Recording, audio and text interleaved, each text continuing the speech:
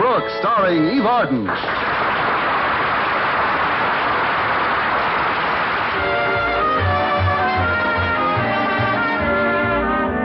In the year she has been teaching English at Madison High, our Miss Brooks has learned a few cardinal rules concerning her principal, Mr. Conklin.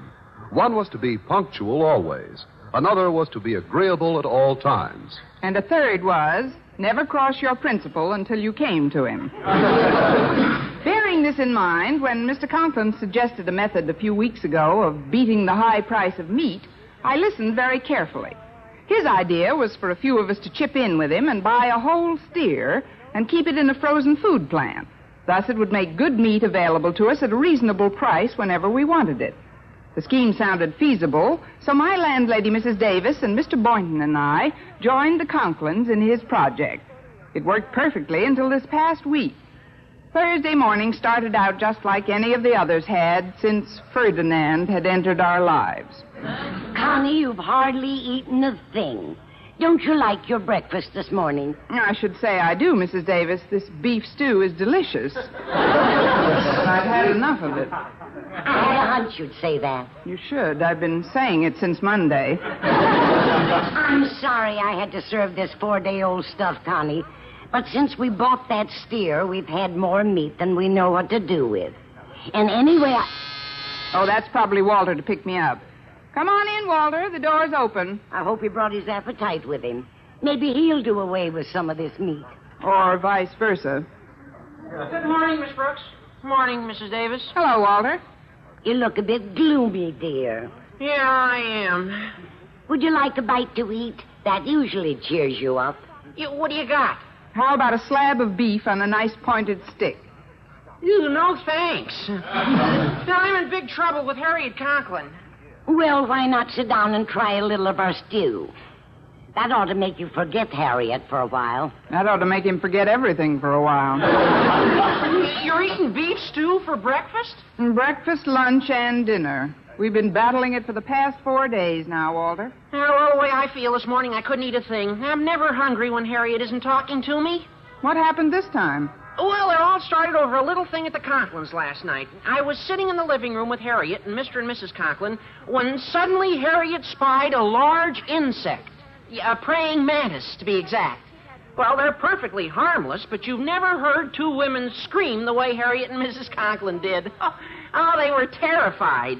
Well, in the midst of the commotion, Mr. Conklin calmly took off his shoe and killed the thing. What's that got to do with Harriet not talking to you? Well, I began kidding her about the fact that girls always go to pieces in an emergency. So one word led to another, and she ended up not speaking to me. I guess I shouldn't have teased her about something that's obviously so true. You mean you really believe that men react better to emergencies than girls do? Present company accepted, of course. But then I never think of you as a girl, Miss Brooks. Thanks a million. What I mean is you'd never get into a panic over a little thing like an insect. Of course you wouldn't. Neither of us would. Oh, I know it, Mrs. Davis, but you're different. Oh, for instance, that little mouse running across the floor doesn't bother you two in the least. Mouse! Go on, there. Go on, beat it. Come on. There, he's gone, Miss Brooks. You can relax. Oh, I'm perfectly relaxed, Walter. I was just a bit startled, that's all. Yeah, I know. You can get down off that chair now. Oh, yes. I'm surprised at you, Connie, climbing up on a chair. Where else could I go? You're on the table. Oh, so I am. I was wondering how I suddenly got so tall. Yeah, you see what I mean? All women react alike in emergencies. Look, Walter, just because we were a wee bit upset by a mouse is no reason to think we'd be over-emotional under any other circumstances. Please notice how rapidly I returned to normal. Right now, I'm as calm as can be. Miss Brooks, while you pull yourself together. Hello, Davis residence. Walter Denton speaking. Oh, hello, Walter. This is Mr. Boynton. Could I speak to Miss Brooks, please? You'll have to wait until she gets a grip on herself, Mr. Boynton. Gets a grip on herself? Yeah, she just saw a mouse. Miss Brooks and Mrs. Davis were leaping on chairs and tables like a brace of gazelles. boy, it almost knocked me out. Hand me that phone or I'll finish the job. Hello, Mr. Boynton. Oh, hello, Miss Brooks.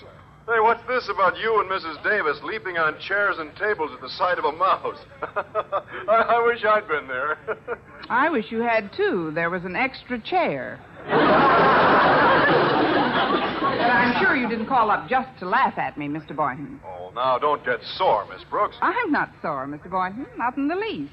I suppose you share the popular belief that all women get panicky in emergencies. Well, it's a known fact that men are cooler than women are in tense situations. But it's nothing to get angry about. I told you I'm not angry. If you want to call up and laugh at me, that's your business.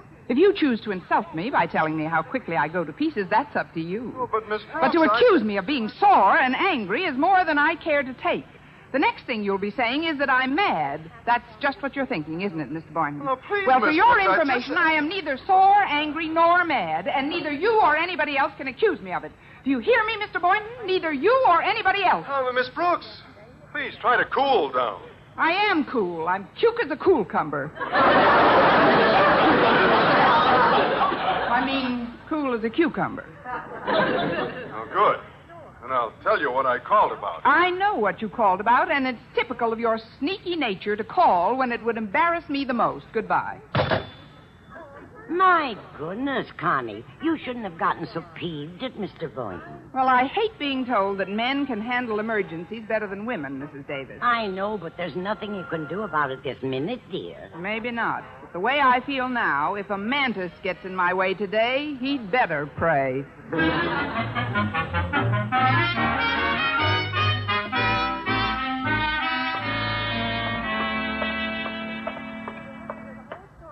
Oh, Miss Brooks, wait up a minute. Oh, good morning, Harriet. Oh, I'm glad I caught you before you went into your first class. I wanted to talk to you. What is it, dear? Well, you've probably heard about the enormous insect at our house last night. Harriet, that's no way to talk about your father. Oh, you mean the praying mantis? Yes, I've heard about it. Well, since last night, Mother and I have heard so much about male superiority in emergencies that I'm not talking to Walter and Mother's not talking to Daddy. Well, don't look now, but Mr. Boynton's just joined the club. You mean you're not speaking to Mr. Boynton either? Why? Was there a praying mantis at your house, too? No, just a mouse. Mrs. Davis and I became a bit unnerved when we saw one, and Walter blabbed about it to Mr. Boynton on the phone. Oh, I see. What about Mrs. Davis's cat, Minerva? It's a good thing she wasn't there. She'd have been more frightened than any of us. Well, I wish there was something we could do about it. Here you are, Harriet. Good morning, Miss Brooks. Good morning, Mr. Conklin. We were just talking about you. Oh, did Harriet tell you how I slew that enormous praying mantis last night? Yes, sir. I understand you're having it mounted for your trophy room. Miss Brooks, casting aspersions on my courage is most ill-timed, coming as it does from one who has spent the better part of the morning perched on a dining room chair. Why, that little stool pigeon. I wouldn't have brought up the episode had you not made your disparaging remark. It's hardly necessary to reiterate a truism we are all aware of, that in emergencies, large and small, men are much superior to women. Daddy, you have no right. Silence. You wouldn't care to discuss the point further, would you, Miss Brooks? Not with my salary check due tomorrow. That is, no, sir. Very well. Now, Harriet, I want you to go home immediately after school and help your mother prepare for our dinner party tonight. She broke her silence long enough to call and tell me she wanted you. All right, Daddy. You're having a big dinner tonight, sir? Yes, Miss Brooks, for several members of the Board of Education. That steer we bought certainly comes in handy. Without it, I could never have invited all those important people. Oh, that reminds me, I'll have to take a trip down to the refrigerator plant this afternoon for some steaks. I could lend you some beef stew. No, thanks. Well, I've got to get back to my office. I hope you two will voluntarily break up this catty clutch. Or will I have to get a mouse and stampede you? Oh, mouse and stampede. Oh, I will have my little joke. Little is right.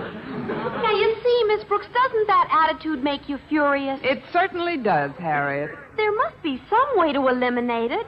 There is. But where can we find a long enough wall to line up the male population of the United States?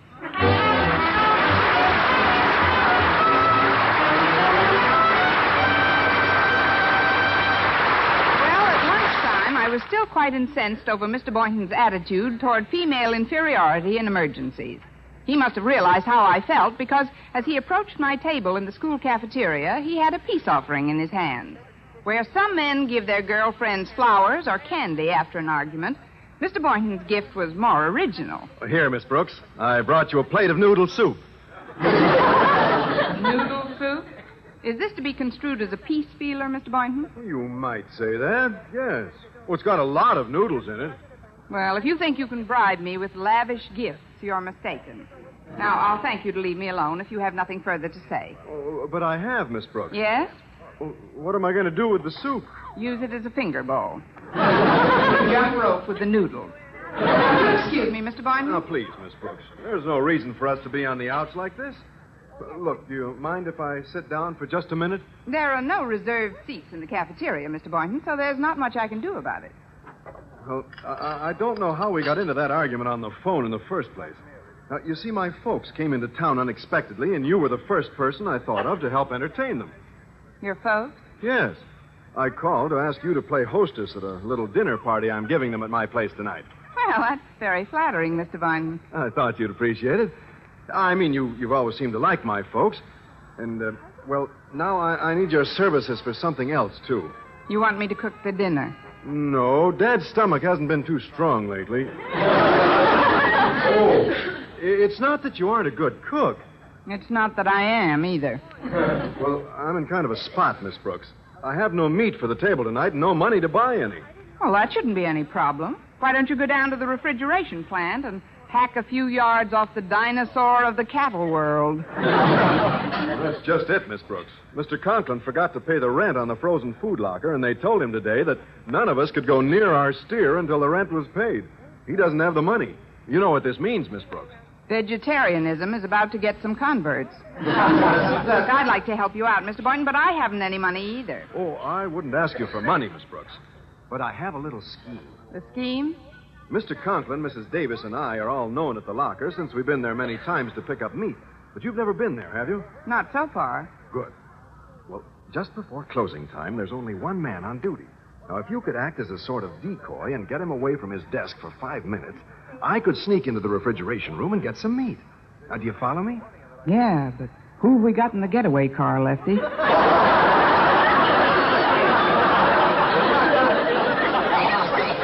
It's our own steer, Miss Brooks. We'll straighten out the rent bill later on. Now, will you help me? Well, where do you stand on male superiority in emergencies, Mr. Boynton? Oh, now, please, Miss Brooks, this isn't the type of emergency we were talking about. I just meant that women have a tendency to fall apart under pressure. Well, don't look now, but your decoy has just disintegrated. Oh, but Miss Brooks... Sorry, you'll just have to get someone else. Well, I'm sorry I've made you angry again, but if that's the way you feel about it, I will have to get someone else. There isn't much time, so if you'll excuse me... It's a pleasure. Well, see you later, Miss Brooks. Much later. Of all the nerve. Asking me to help him, and then I should have dropped this noodle soup right into his lap. Men of the limit. Sometimes I wish... Well, there's no sense in going overboard. You must have money in the bank. Or were you rehearsing a speech for your class? I'm afraid you're wrong on 2 counts, Mr. Conklin. No matter. Miss Brooks, I'd like to make amends for my curt treatment this morning. Look, I brought you a little gift. Why, Mr. Conklin, you shouldn't have. And it's just the color I like, too. Yes, I remembered that you take your coffee black. Do you mind if I sit down? Not at all. Take this chair. It's still warm. To come straight to the point, Miss Brooks, I have a little favor to ask you. I never would have guessed. I wouldn't dream of asking it except in this dire emergency. Could you find it in your tender heart to lend me $10 measly until payday? I couldn't find 10 measly cents in my measly heart. I'm flat broke, Mr. Conklin. I was afraid of that. Mr. Boynton told me the predicament you're both in, and you have my sympathy, sir, but... I'm going to need more than your sympathy, Miss Brooks. You see, I need some meat desperately for tonight. And the little plan I've invented to get it requires your help. Yeah, but who have we got in the getaway car, Lefty? I beg your pardon? Does the plan involve my acting as a decoy for the lone man in the refrigerator plant while you lope into the locker room and pilfer some protein? What? Yes. But how did you know? I've seen the picture. Mr. Boynton has a similar plan. And since you share the same low opinion of female behavior in emergencies, my answer to you is the same I gave Mr. Boynton. No, Mr. Conklin. No? I'm afraid you're barking up the wrong duck. Miss Brooks, allow me to point out that there is a difference between Mr. Boynton's position and mine. A difference? Yes. I happen to be the principal of this institution, and as I have pointed out in the past, it is within my power to make your life here either pleasant or extremely unpleasant. Now, my dear, what is your answer? Quack, quack, quack, quack, quack, quack.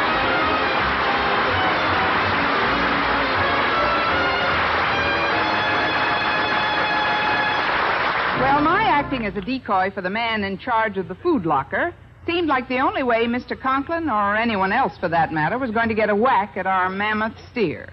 So shortly before 5 that afternoon, we entered the refrigeration plant and approached the locker in front of which the man was sitting. Well, there's the man at that desk, Miss Brooks. Now, we've only got 5 minutes till closing time, so we've got to move fast. Well, I'll take care of him, Mr. Conklin. You just watch for a chance and sneak into the refrigeration room. Right. Good luck, Miss Brooks. Pardon me, sir, but you've got to direct me to the owner of this company at once. I've got to see him immediately. It's urgent. Just a minute, madam. What's the trouble? This is the Premium Meat Company, isn't it? Yes. Then I'd better talk to Mr. Premium. It's an emergency. But there is no Mr. Premium. I'm in charge here, lady. All the others have gone home. Oh, well, then you'd better come immediately. Something terrible has happened. Where? Where? Oh, out front. There's been a dreadful accident. A car just crashed into the back of your delivery truck and ruined the whole thing. A delivery truck? But I didn't hear anything. It was one of those silent, sneaky crashes. Demolished the whole front end of it. The front end? But you said the car crashed into the back of it. What are you, a district attorney or a meat watcher? I'm telling you, it's a mess. You'd better go out and take a look. Well, if it's as bad as you say, there's nothing to be gained by going out now. I might as well wait 5 minutes until closing time. Closing time? Well, that's too late. I mean, this won't wait. It isn't only the truck that's damaged. The crash ruined the rear end of the car in front of it. Well, yeah, that's my car. Bingo. I'd better have a look, although I'm not supposed to leave this desk until closing time. Oh, I'll keep an eye on things for you. Believe me, I'll call you the minute the hamburger gets restless. You just go right ahead. Well, okay. I'll be just a couple of minutes. Now to get to that refrigeration room and give Mr. Conklin a hand. Ooh, it's cold in here. Mr. Conklin? Mr. Conklin, are you in here? Over here, Miss Brooks, in this third row of steers. Where, Mr. Conklin? Right here, Miss Brooks. What's the matter? Don't you recognize me? Oh, of course. You're the blue one without the government stamp.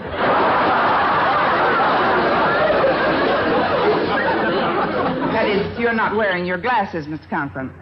I know it's so confoundedly cold in here, my breath fogged them so I couldn't see. Now, give me a hand with this steer and we'll get out. Well, Miss Brooks, didn't you hear me? You're talking to a leg of lamb. I'm over here. Oh, yes, sure. Well, let's get going. It's so cold I can hardly stand it. Say, our steer hasn't got half as much meat on it as I thought. Please let go of my arm, Mr. Conklin. Sorry. Perhaps I'd better go out. in there? How did he get back so soon? Quiet, Miss Brooks.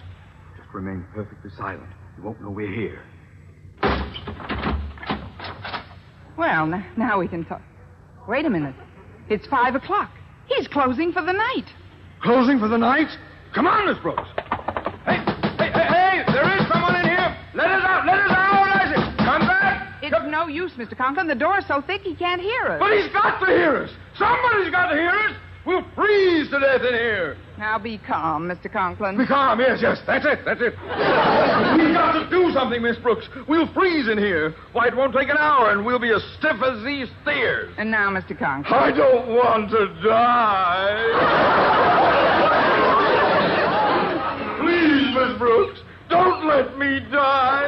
I'll do anything you ask, anything. Well, first, brush the sawdust off your knees. But I can't stand this cold. I can't stand it, I tell you. I'm going. I can sense it already. My whole life is beginning to unravel before my eyes. Oh, please, Mr. Conklin, we're not drowning. We're only freezing to death. What am I saying? Oh, but it's true. I can feel the icy hand of the Grim Reaper on my throat. Your tie is caught in the pig's knuckles. Now, look, Mr. Conklin, I'm sure we won't be abandoned in here. Somebody will... What was that? It came from behind that big ham.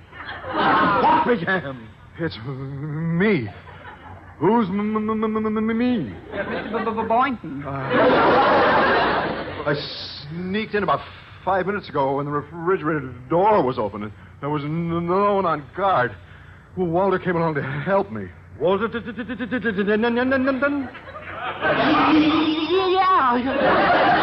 it's chilly in here, isn't it? Well, it's going to get chillier. We're locked in for the night.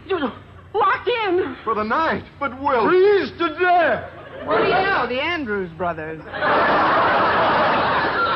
Oh, Miss Brooks, this is terrible. I don't want to die. I'm too young to die. I'm too important to die. I'm too useful to die. I'm just decorative myself. You three he-men will stop shivering for a minute. But I can't. I'm afraid. I just want to go. What's that? Oh, the door's opening. This way, madam. Thank heaven they're American.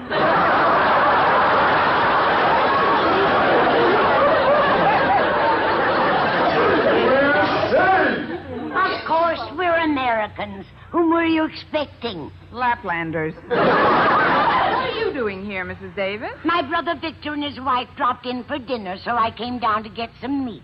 Luckily, I caught this man as he was leaving the building. Yeah, and if she hadn't paid part of the rent you owe on your locker, she never would have gotten in. Oh, what a break. It was extremely fortunate for all of us that you got here, Margaret. Especially for me. I certainly exploded the myth of male superiority in emergencies. Oh, I don't know. We weren't that panicky, Miss Brooks. You weren't, huh? Well, do you know something, Mr. Boynton? What? After seeing you three in action, I'll never be afraid of any other mice again. And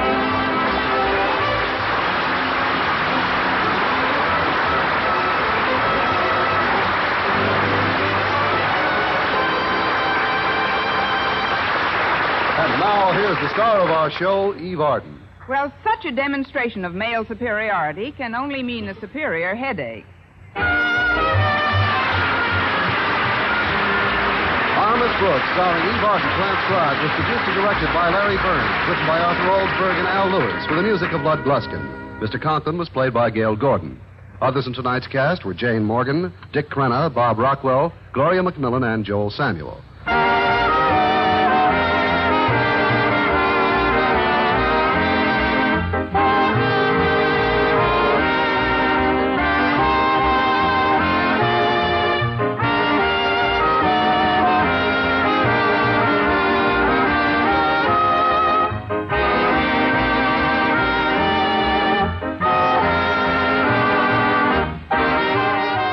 Next week at this same time and over this same station, Eve Arden, in the role of Madison High School's favorite English teacher, Miss Brooks, will again call the student body together.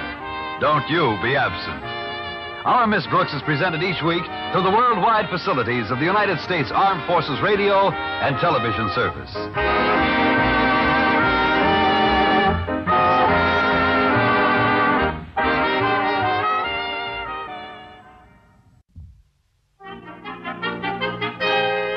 Now it's Our Miss Brooks, starring Eve Arden.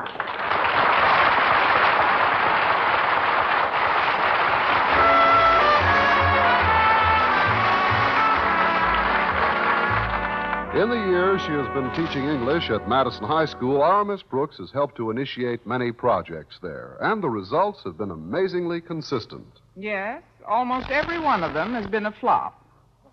However, a few months ago, I had given our principal the idea of introducing a pen pal project.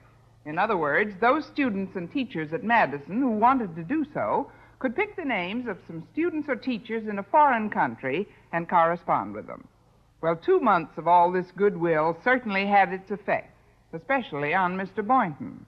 Last Thursday morning at breakfast, I must have shown my concern because my landlady's first remark was... It's hopeless to try to hide your feelings from me, Connie.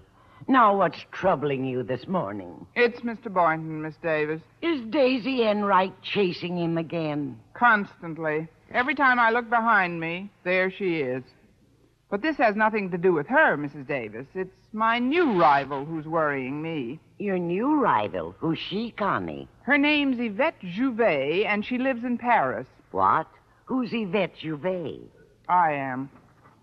Just sit right there, dear, and I'll get you a damp cloth for your forehead. No, I'm serious, Mrs. Davis. A few months ago, some of the students and teachers began corresponding with some foreign students and teachers. But what's that got to do with you and Yvette Jouvet? Well, I thought this would be an ideal time to see whether Mr. Boynton really cares about me or not. So I put the fictitious name of Yvette Jouvet on the list of names we got from the UN, knowing that he'd correspond with her. But how could you be so sure? After her name, I added French high school biologist. And to make doubly sure, I tacked on frogs, a specialty. So we've been corresponding ever since. But I still don't see how you got his letters and he got yours. Well, the letters were all written from and sent to school. So I bought some canceled French stamps in a hobby shop. And since Walter Denton was working in the mailroom, it was no trick at all for him to intercept Mr. Boynton's letters for me. Well, I never. And how has your rivalry with Yvette worked out? I can answer that in 3 words. Vive la France. What do you mean, dear? In my very first letter, I sent him a picture of a French movie star, which I clipped from a magazine, and I told him this was Yvette. He showed his affection almost immediately. He sent you a picture right back? That's right, of his pet frog, McDougal. Since then, his letters have become more amorous, and I've become more furious. But there's still no reason for you to be so upset, Connie. Oh, yes, there is, Mrs. Davis. I was so angry after his last letter, I wrote him that Yvette was coming to America. What? She's due to arrive today. Well, don't be too upset, Connie. Maybe something will happen. Maybe she'll be quarantined, or she won't get through customs, or... Oh, I forgot. You're Yvette. Yes, and I'm anxious to have a showdown with myself once and for all. If Mr. Boynton doesn't come clean about Yvette of his own free will, it's all over between us. No, I wouldn't. Oh, that must be Walter Denton. Be out in a minute, Walter. I'd better get ready, Mrs. Davis. All right, dear. But please think it over carefully before you do anything drastic about Mr. Boynton. I've made up my mind. He's got to choose between Yvette and Connie. But what if he chooses Yvette? Then he'll have no one. And if he chooses Connie? I'll go back to France and forget him.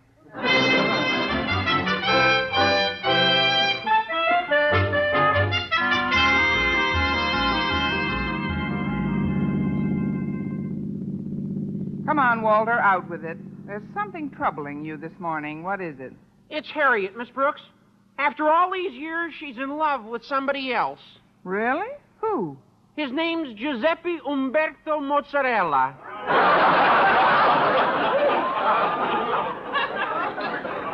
He's an Italian. I never would have guessed. You still haven't answered my question. Just who is Giuseppe? I am. Walter, what are you talking about? Well, I got the idea from you, Miss Brooks. I decided to test her love for me, and I included the fictitious name of Giuseppe Mozzarella of Rome in the list of students to correspond with. I knew she'd write to him. How could you be sure? After his name, I wrote handsome Latin lover. You've probably been corresponding with every other girl in school, too. How has your rivalry with Giuseppe worked out? I can answer that in 2 words, Miss Brooks. Viva Italia! So you've been Harriet's pen pal, hmm? Pal is hardly the word for it. We've been singeing off each other's eyebrows through the mail. Well, there's nothing to be so depressed about. After all, your arrival is still safely tucked away in Italy. Yeah, well, that's just it, Miss Brooks. I got so furious at her last letter, I decided on a showdown. I wrote her that Giuseppe's coming to this country to visit her. What? Yeah, I'm arriving in the next few days. She should have gotten my letter yesterday afternoon. This school is certainly going to be loaded with out-of-towners. I'm arriving today, too. That is, Yvette Jouvet is. Say, wait a minute. I just thought of something extremely depressing. What is it? Suppose Mr. Conklin intercepts your letter about Giuseppe's arrival. He knows I'm behind the pen pal plan, and if he sees the letter, it can only mean one thing. What's that? Mr. Mozzarella may be coming from Rome and Miss Jouvet from Paris, but Miss Brooks is on her way to Siberia.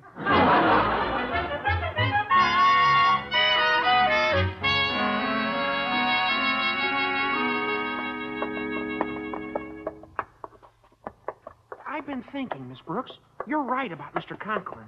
If he saw that letter this morning and you had to face him, you would be in trouble. Of course I would.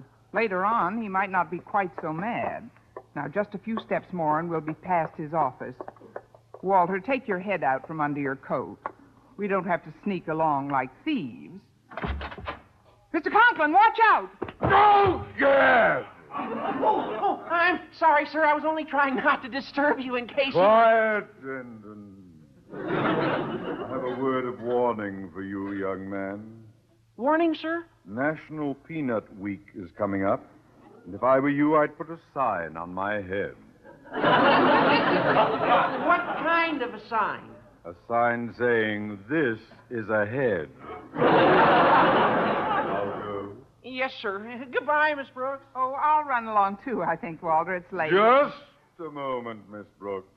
It so happens I wanted to see you. It's about a certain letter. A certain letter, Mr. Conklin? Yes, Tiny Tim. A letter. It came from one Giuseppe Mozzarella of Rome, Italy, and was sent to my daughter Harriet.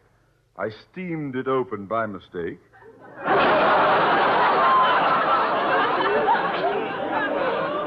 I opened it by mistake. Well, yes, sir, but how does that concern me? Because, Miss Brooks, this pen pal project was your feeble brainchild. I foresaw trouble in this idea from the beginning, and now the calamity has come to pass. Calamity? Surely it's not that serious, Mr. Conklin. It isn't, eh? Suppose you listen to the last part of the letter from this teenage Roman Casanova to my daughter. I'm a-thinking to myself, do I love her? Much you. Do I need her? Much you. Do I want her? Much you. So I've taken my savings and come to America to visit. See you in a week on my little lasagna. Always, you Giuseppe. Well, Miss Brooks, isn't that revolting? My shoe. But now, Miss Brooks, I have an important statement to make to you. Yes, sir. Because of this international juvenile catastrophe, I am discontinuing your pet project. But, Mr. Conklin, Furthermore, it will be your job to play chaperone to this amorous antipasto when he does arrive. Just so you keep all future ideas of this type entirely to yourself, I have a little project of my own for you to embark on. It starts at my house tonight and continues through the next 3 weeks. Tonight? Oh, but, sir, I can't Miss possibly... Brooks, I've made my decision. Trust, you have nothing more to say? Just one thing, sir. What's that? Mrs. Davis was right. Yvette will never get through customs.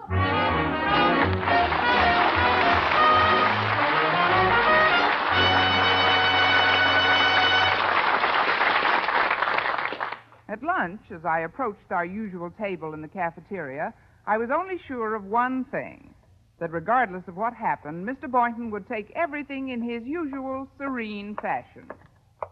Well, good afternoon, Mr. Boynton. Ah! Oh, Miss Brooks. What an enthusiastic greeting. You make me feel like the Witch of Endor. It's just that you startled me for a minute. Oh? Would you care to tell me what you're so upset about? Upset? Oh, I'm not upset, Miss Brooks. No, not in the least. Have you decided what you want for lunch yet? And not yet. Let's see. I think I'll start off with some onion soup. French onion soup. You dropped your knife, Mr. Boynton. Then I'll have some potatoes. French fried. You dropped your fork, Mr. Boynton. I guess I am a bit jumpy today.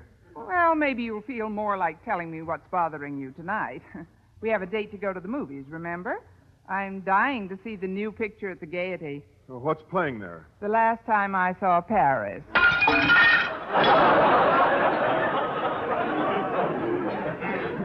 Darn these slippery plates. Look, Mr. Boynton, why don't you calm down? Oh, but I am. I'm perfectly calm. Pardon me, Mr. Boynton. No! Why, what's the matter, Mr. Boynton? Oh, I'm sorry, Harriet. Something came up today that's made me a bit jumpy. A bit jumpy. His frog McDougal could take lessons. Well, if you don't mind, Mr. Boynton, I'd like to see Miss Brooks alone for a minute. Oh, certainly, Harriet. I'll go up and get some coffee. I'll see you in a little while, Miss Brooks. There are two schools of thought on that. Now, what is it you wanted to see me about, Harriet? Well, I think that Daddy's attitude since I got that letter from Giuseppe is disgraceful. Well, your father certainly is furious with me, Harriet. Not only do I have to work at his house every night for the next 3 weeks, but he's discontinuing pen pals as well. He certainly soured on that little project. Oh, he only acts that way because you suggested the idea, Miss Brooks. Why, for the last month, he's been secretly corresponding with a Viennese principal he got off the list. A Fräulein Gretchen Schneider. Fräulein Gretchen Schneider? Does anyone else know about this, Harriet? Oh, not a soul, Miss Brooks. He writes the letters at home, but he gives the school as his return address. How do you know all this? I accidentally steamed open one in the mailroom. Harriet, you dear child. I think you've pointed a way out of the wilderness for me. What do you mean? What are you going to do? Achtung, Mädchen, we will see what we will see.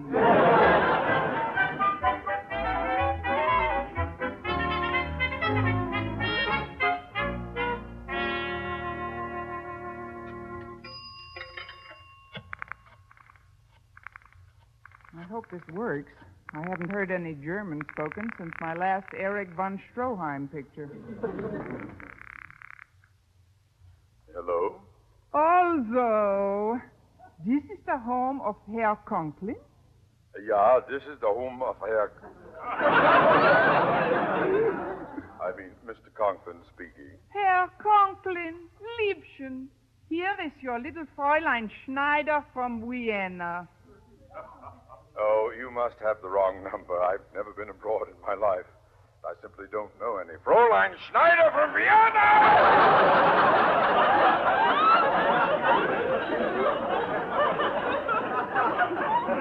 Why, how are you, Fräulein Schneider? I can hear you so clearly, I swear you were right round the corner. Well, that's because I am right around the corner. In fact, I'm in the drugstore. My train just got in from New York. What? What are you doing in the drugstore? Talking to you, my little pizza pie. Mein Pumpernickel. But... Should I come over right now? No, don't do that. No, of course not. No. Fräulein Schneider, this is most embarrassing. I saw no reason to mention it in my letters, but I'm married. Oh, that's all right. I wait till the divorce is final. Divorce? But I'm happily married. My wife doesn't know anything about you. Well, then we tell her. She must be a very understanding Frau. You don't know this, Frau. How did you locate me? Well, when I arrived today, I go to the schoolhouse where I was writing you the letters. And Miss Brooks told me where you was. She would. But you must come over here. Under no circumstances come here. I'll come to where you are right after dinner tonight. Have you got someplace you can stay till then? Ach, ja. Miss Brooks said I could stay at her house a bissel. What a woman that Miss Brooks is. I wish I had her in my school in Vienna. I wish you did, too. Well, I'll see you later at her house. Wunderbar. When will you be at the house? Well, I'll be there as close to 8 as I can. I'll tell you all about my wife at that time. Good. Then at 10 after 8, we call a lawyer. Auf Wiedersehen, Pupschen.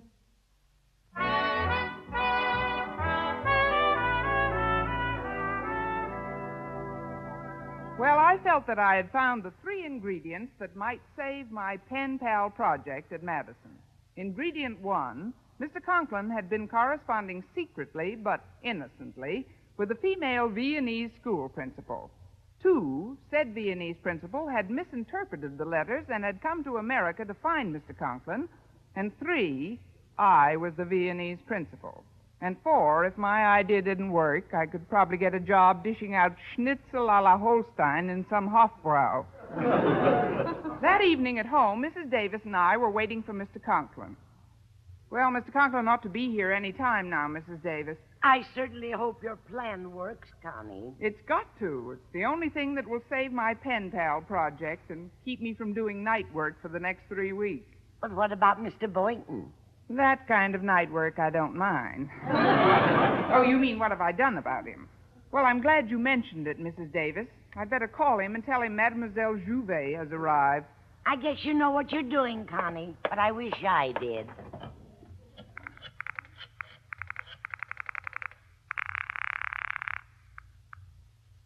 Hello? Hello? Is Philip Boynton there? This is Philip. This is Philip Boynton. Philippe, mon cher Philippe, this is votre petite Yvette, Yvette Jouvet. Are you surprised that I have come? Surprised is hardly the word. Where are you now? At the railroad station. Shall I call for you, Miss Chouvette? Oh, no, Philippe. It would take too long. I take the taxi and come right over to your house. Oh, but Miss... I will see you tout de suite. Au revoir, mon amour. Now, Mrs. Davis, if you really want to help me, you'll do exactly as I say. Of course, Connie. Uh-oh, here it comes. First of all, I want you to go right into your sitting room and stay there. All right, Connie, but what about the door? I'll take care of that. Is she here, Miss Brooks? Did she get here? Oh, come in, Mr. Conklin. We've been expecting you. Where is she? Where you got her? Where? Fräulein Schneider's in the other room talking to Mrs. Davis. Now, try to calm yourself, Mr. Conklin. I've never seen you this nervous. You'd be nervous, too, if your marriage was at stake. What marriage is that? You know what I mean. If my wife ever finds out about this Fräulein Schneider, I'm ruined. Mr. Conklin, maybe I can help you out of this mess. Oh, would you, Miss Brooks? Would you talk to her?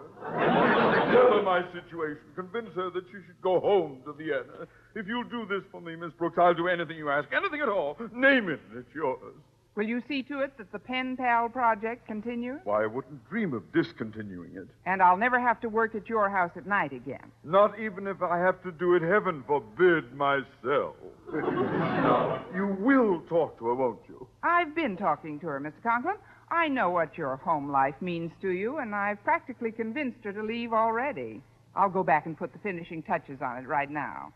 You don't even have to see her if you don't want to. Oh, that would be wonderful, Miss Brooks. I don't know how to thank you. Well, we'll think of something. Now, you wait right here, and I'll be back in a few minutes. Well, here I am back again, Fräulein Schneider. Fräulein Schneider. I'm Mrs. Davis, remember? This is for Mr. Conklin's benefit. We're trying to convince her to go back to Vienna. Was that mein lieber Ausgut at the door, Miss Brooks? Ach, I must see him. I just must. Himmel, what a letter-writer. Now, Fräulein Schneider. Remember what we talked about. You wouldn't want to break up a family, would you? Why not? It ain't my family. Ach, well, I guess you're right. I would never forgive myself, huh? Oh, of course you wouldn't. And I know if you took one look at Mr. Conklin, you'd fall madly in love with him.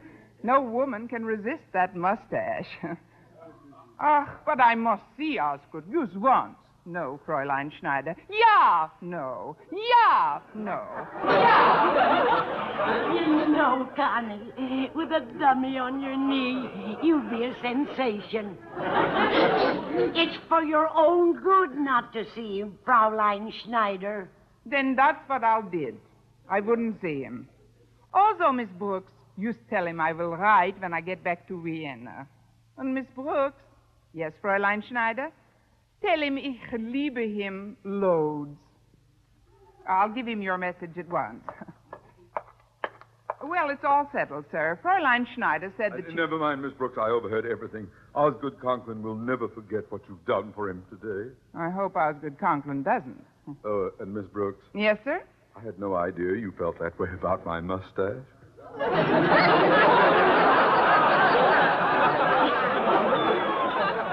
Well, I'll be on my way home now. Back to the snug harbor of connubial felicity and my little... Now, who's that? Mr. Boynton, what are you doing here? Miss Brooks, I had to see you. Something's been bothering me terribly.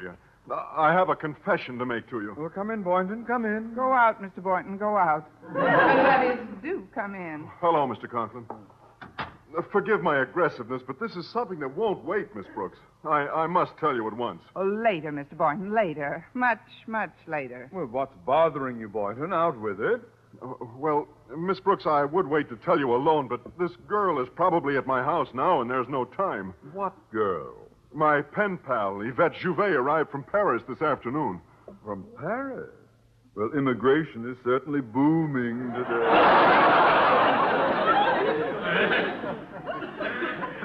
And a great light is beginning to dawn.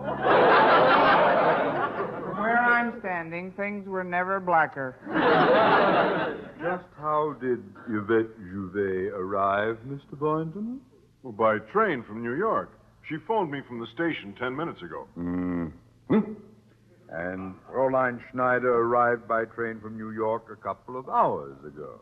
The only trains that stop here from New York arrive at 8 a.m. and 8 p.m. Maybe one was early and one was late. Wait a minute. Oh, of course, I see it all now. There is no Yvette Jouvet. And there is no Fräulein Schneider. You know what this means? Yes, sir. There is now no Miss Brooks. Well, since we all... Excuse me. Hello? Yeah, hello, Miss Brooks. This is Walter. I finally got it off my chest. I didn't think it was fair to Harriet, so I told her I was Giuseppe Mozzarella. Well, it didn't happen quite that way with me, but my impersonations of Fräulein Schneider and Yvette Jouvet were exposed too, Walter. And you know something? What? It's going to take all three of us to do the work Mr. Conklin's about to give me. Au revoir, auf Wiedersehen, and arrivederci.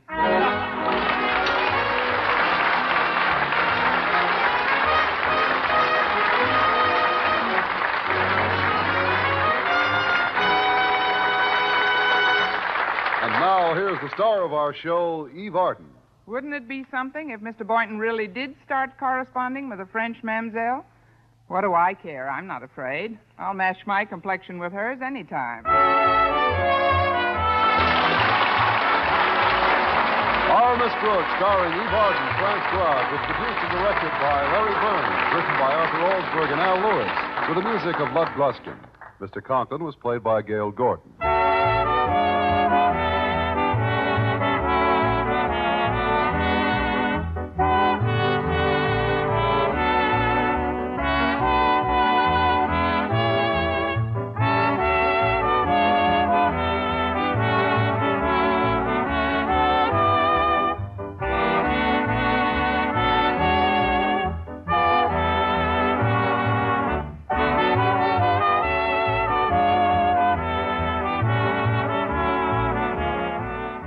Next week at this same time and over this same station, in the role of Madison High School's favorite English teacher, Miss Brooks, will again call the student body together. Don't you be absent. Our Miss Brooks is presented each week through the worldwide facilities of the United States Armed Forces Radio and Television Service.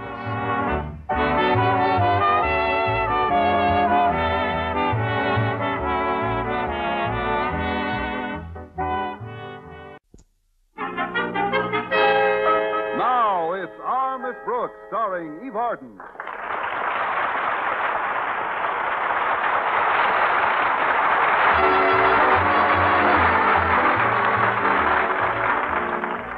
Well, in the years that our Miss Brooks has been teaching English at Madison High School, she has established some mighty fine relationships, not only with her fellow teachers, but in the outside world as well. No better example is my relationship with Mrs. Margaret Davis, my landlady. And the reason we get along so well is because we cooperate so thoroughly.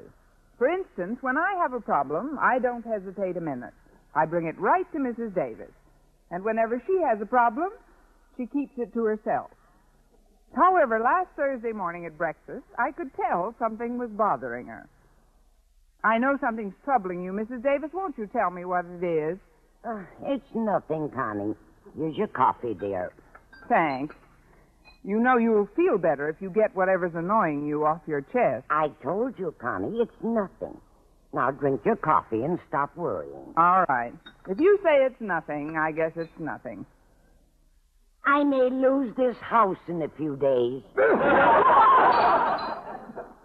Now, that's what I call a very high-class nothing. Did you say you might lose this house? Yes. There's a payment due on the mortgage, and I just don't have the money. But that's happened before. Why, I remember in 1953 I owed you 6 weeks back rent. Of course, things were a lot tougher then. I know. You only owe me 5 weeks' rent now. Not that would solve it.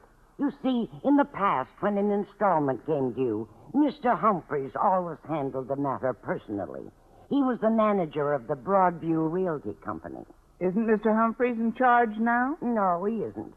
You see, he was always most lenient with me. In fact, many's the time he'd just write paid on my account months before I got the money together. Now, Mr. Humphreys has been transferred. Where to? Alcatraz?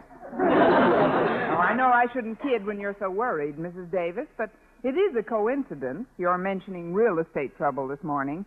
Madison High School's been having its own property problem. What kind of a problem, Connie? Well, you know the 3 acres that adjoin the school grounds. Yes. Mr. Conklin's been trying to buy them so we can build a more suitable athletic field. But so far, the old skinflint who owns the land won't sell. It makes me furious. You? But since when have you been so interested in athletics? Since I found out that one of the acres won't be used for the field, but could be used for picnics and strolls during lunch hour through beautiful trees and shrubs with a certain beautiful biology teacher named Philip Boynton. It's a woodland paradise. But I've seen that property, Connie. Why, once you get into the trees, the shrubbery's so thick you can't stroll 6 feet. That's what I say. It's a woodland paradise. Well, I'd better get ready for school. Walter Denton's picking me up any minute. Now, don't you worry too much about the installment on your mortgage. Maybe the man who replaces Mr. Humphreys at the realty company will be even more patient than he was.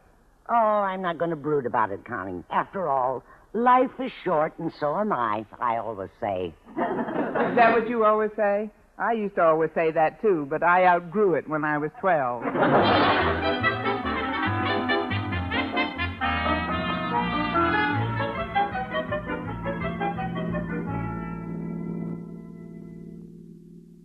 The car looks very good this morning, Walter. Has something new been added? Just you, oh exquisite educator. But I've got more important things than this jalopy on my mind. Problem? No, not exactly. But I've been very concerned about the attitude of a certain Mr. Travis. Mr. Travis? Yeah, he's the miserly millionaire who owns the property next to school. Every time Mr. Conklin makes him an offer, he sits tight on a big fat swivel chair and says, "Nothing doing." I take it you're hoping we get the property so we can build a bigger athletic field. Sure. The one we've got now is woefully inadequate. Take our football gridiron, for instance. Did you know that we played our entire schedule this past season on a field that was 15 yards narrower than a regulation field? Really? I never noticed it. That's because we had a very thin backfield. I've got another more personal reason for wanting Madison to annex that land, Miss Brooks. You see, one of the acres isn't going to be used at all, and it's a woodland paradise, an ideal spot for picnics and strolls during lunch hour with my lovely Harriet. But, Walter, once you get into those trees, the shrubbery's so thick you can't stroll 6 feet. That's what I say. It's a woodland paradise. It's the feeling I've been all through this. But I'm rooting for the annexation, too, Walter. Maybe Mr. Travis will relent and sell it to us. Maybe, but don't bet your new mink coat on it. My new mink coat? Well, the one you've got on. That's what it is, isn't it? Not exactly, Walter. It's mink-dyed rayon. Oh, I've got to stop at Carney's garage this morning, Miss Brooks. Do you mind walking the remaining 6 blocks? Oh, not at all, Walter. It'll be good for me. Keep me nice and trim. Yeah. Nothing like walking to whack off the old blubber.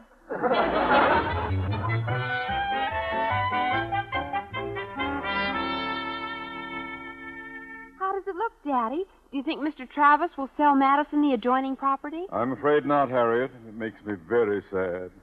You see, one of the acres wouldn't be needed for the athletic field, and it's a woodland paradise. Why, you could send your boyfriend, Walter Denton, into those trees during lunch hour to pick you some flowers. But, Daddy, once you get into the trees, the shrubbery's so thick you can't walk 6 feet. Walter might trip and break a leg. That's what I say. It's a woodland paradise. Of course, we might get the property if we could force Travis into selling. Force him into selling? Why, Harriet, wherever do you get such ideas? But Daddy, you just However, said... it might be the only way. But how do we force him? Of course, if someone were to threaten to sue Mr. Travis because of an injury incurred on his property, that might do it. An injury incurred? On Mr. Travis' property? Child, your thoughts are positively diabolical. But it may be the solution. An injury and a threatened suit. Yes, the more I think about it, the better I like it. Goodness knows it could happen easily enough. The fence around his land is strewn all over the sidewalk. A person could sustain a fine accidental injury there. But how, Daddy? How do I usually sustain my accidental injury? Quite simply, my dear. Miss Brooks drops a typewriter on my foot. Miss Brooks closes a door on my hand. Or Miss Brooks sweeps my glasses to the floor with a pointer. You mean you're going to walk past Mr. Travis' place with Miss Brooks and just let nature take its course? Not exactly, Harriet. We're going to reverse our usual roles. This time I'm casting Miss Brooks as the damagee.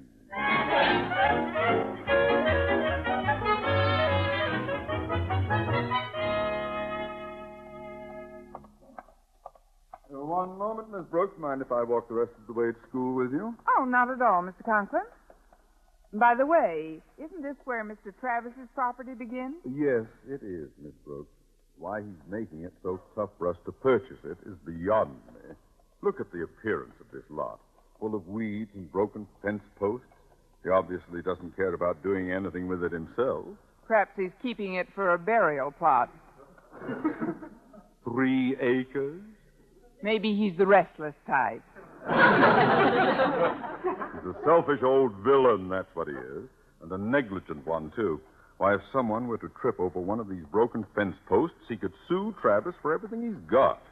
Here, I'd better take your arm, Miss Brooks. Oh, that's all right, Mr. Conklin. Yes. Ooh! I almost tripped.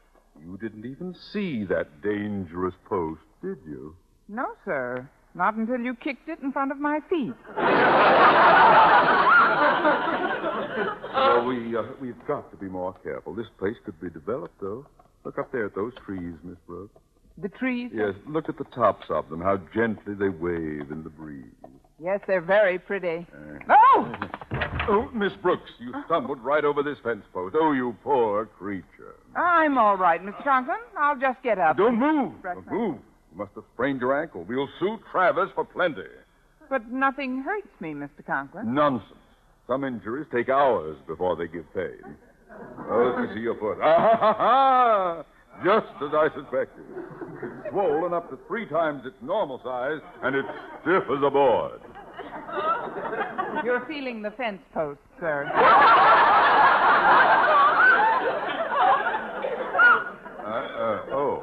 Oh, I'm sorry. Oh, here's your egg. Now, does it hurt when I press here? No. How about here? No, sir? How does it feel when I give it just this little twist? Oh! Oh, I knew it. I knew it. You can't walk at all. You can't even stand up, can you, Miss Brooks?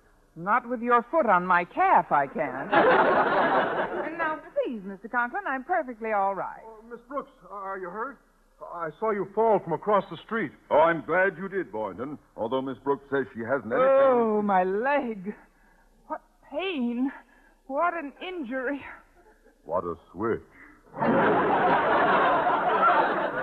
Here, Miss Brooks, let me assist you. I'll just put my arm around you. Now, there. How's that? Fine. What have you got in mind for the other arm? Well, I'm glad you saw Miss Brooks incur this injury, Mr. Boynton. With 2 witnesses, Travis won't dare stand the suit. Now, here, let me help you up, Miss Brooks. There we are. Thank you, sir. Oh, it was nothing, really. You can say that again. The way you helped me up was really nothing compared to the way you helped me down.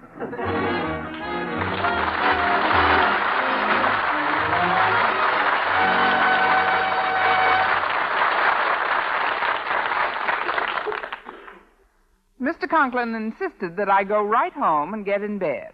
He also insisted on calling Mr. Travis to tell him that I was bringing suit against him. At noon, I was lying down on the couch in the living room when Mrs. Davis came in. Just what happened, Connie? Well, frankly, Mrs. Davis, the whole thing was planned by Mr. Conklin. You see, he thinks that if Mr. Travis is sued for damages, it'll be easier to buy his property from him. Well, I hope it works, Connie. I've never met the man, but from what I hear, he's something of an ogre. Well, ogre is as ogre does. But there's no sense in my lying here like an invalid when I feel perfectly all right. I think I'll go out and stroll around the backyard. Oh, I'll answer it. You stay right on that couch, Connie. The rest will do you good. Why, it's Mr. Boynton. Come on in. Well, thanks, Mrs. Davis. How's our patient coming along? Oh, just fine. She says she hasn't any pain at all. Who is it, Mrs. Davis? It's Mr. Boynton. Oh, my ankle. Oh. Oh, Mrs. Davis, I thought you said she didn't have any pain. Was she still complaining about her ankle? He must have twisted it harder than she meant to. Go on in. I was just leaving. I've got to get down to the Broadview Realty Company. Goodbye, Mrs. Davis. Oh, hello, Mr. Boynton. Oh. I know this was all a plot of Mr. Conklin's, but you must have really hurt yourself in that fall, Miss Brooks. You look very uncomfortable lying on that couch. I am. I'm miserable. Well, here, let me change your position a bit. Just put your arms around my neck. All righty. There.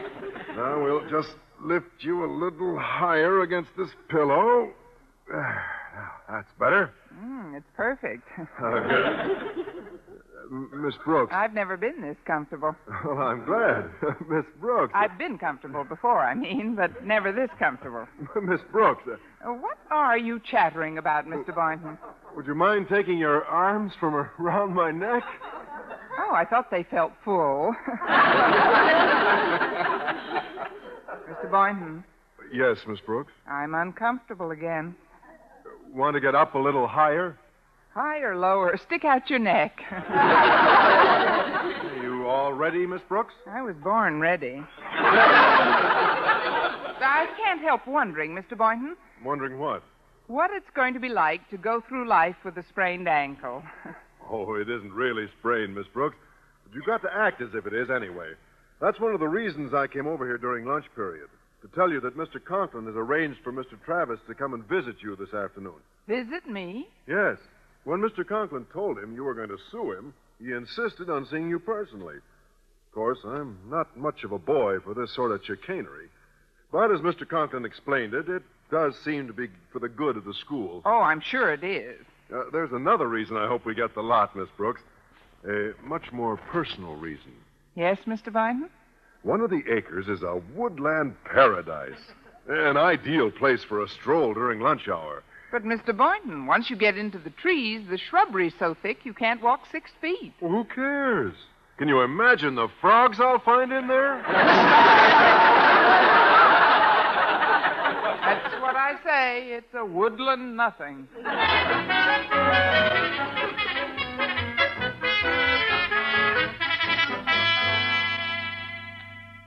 And what can I do for you, madam? I'm Mrs. Davis. I had an appointment to see about extending the time on my mortgage payment. Of course, Mr. Humphreys usually took care of me. Mr. Humphreys took care of a lot of people. But as the new owner of the Broadview Realty Company, I've decided to handle all mortgages myself. Nothing like the personal touch, don't you think? Oh, yes, indeed. But about my payment... I'm sure we'll be able to work something out. You'll find me a very easy man to do business with, Mrs. Davis. In fact, just last month, I had occasion to deal with another lady customer of ours. Sweetest little person you ever saw. 80 years old if she was a day. Poor thing was 3 days behind on her mortgage and seemed worried sick about it. Of course, the minute she called me up, I went right over to see her. Did you put her mind at ease? In a manner of speaking. I drew up a chair right beside her, and we had a nice, long chat. Right there on the sidewalk. Her furniture was already on the sidewalk. Yes, but it didn't stay there long. By the end of the day, I'd helped her sell every stick of it. But the little old lady, where is she now? She gets out tomorrow. I thought it best to have her put away for 30 days. After all, I couldn't live with myself if I thought of that sweet old soul having no roof over her head. I guess I'm just an old softy. Oh. I'm sure you are. But somehow I can't help wishing Mr. Humphreys was still here. A fine fellow, Humphreys. Now, if you just leave the money you owe in a neat pile on this desk, you can run along. But that's what I want to talk to you about, Mr. Travis. R.J. Travis. Travis. You've heard of me? Yes, I have, Mr. Ogre. Now, if you don't have the money for your payment, I don't want you to fret about it. I want you to know that you don't have to pay me until later. Oh, that's wonderful, Mr. Travis. How much later? Well, let's see. It's now 2:15. Shall we say 3:30? 3:30. But I can't get the money by 3:30. Well, perhaps we can extend it beyond that. It all depends on the humor I'm in when I return from an errand of mercy upon which I am about to embark. An errand of mercy? Yes, I've got to go out and see some idiotic school teacher who claims she broke her foolish leg on a piece of my property. She says she's going to sue me. Oh, no. Now, I'm driving over there right away. Is there some place you'd like me to drop you? No, thank you. I'll take the bus home. It's much slower.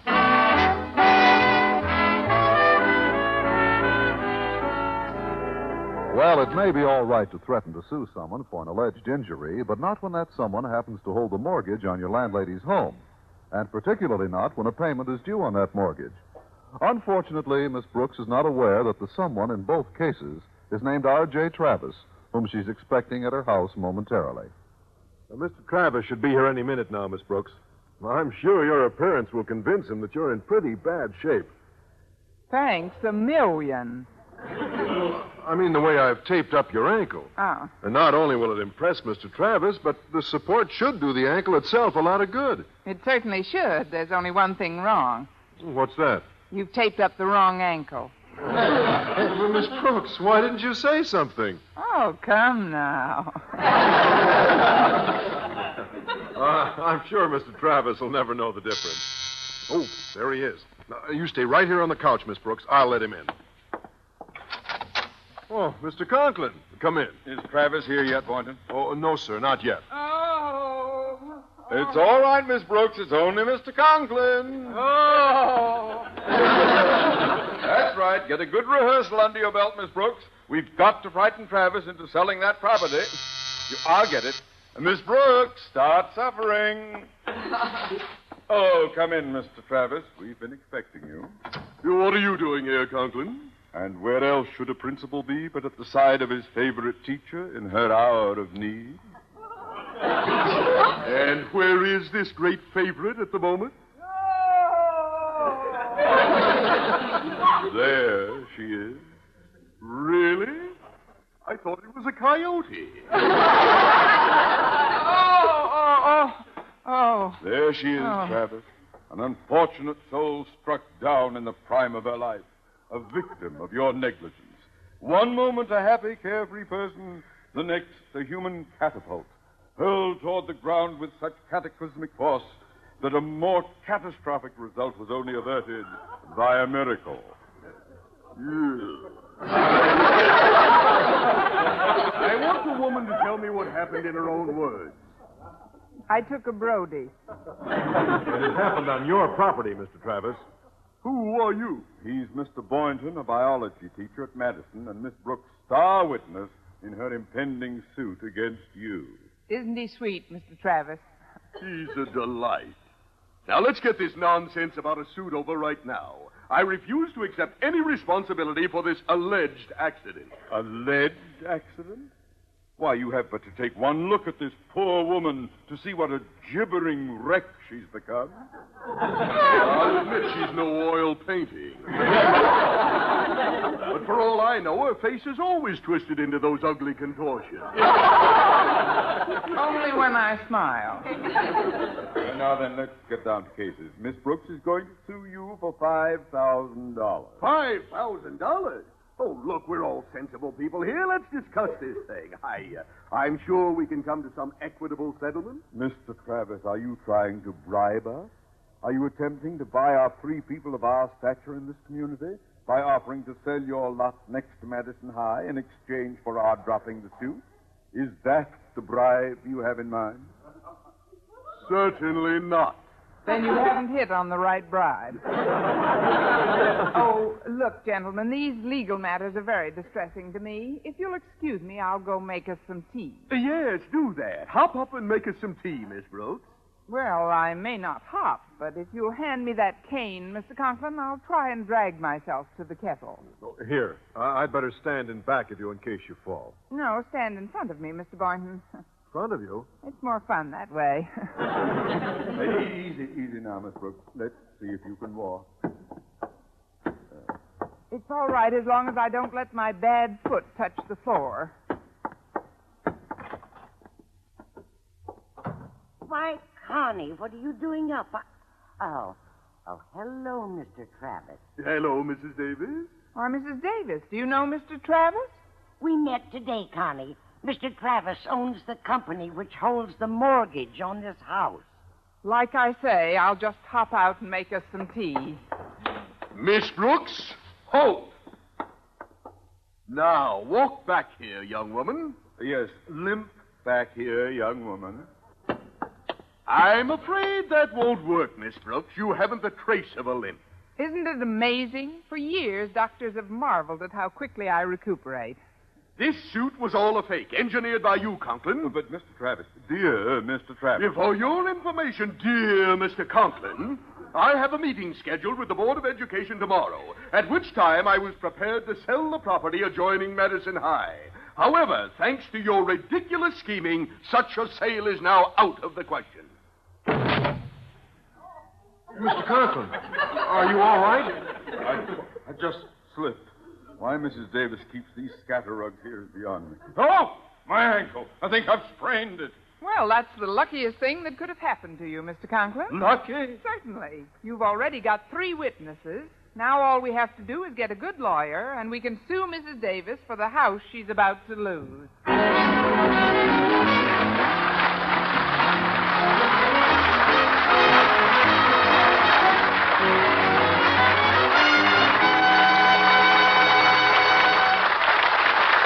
Now, here's the star of our show, Eve Arden. Well, Mr. Conklin got over his sprained ankle, but he still gets a terrible headache whenever he walks by that woodland paradise. Armis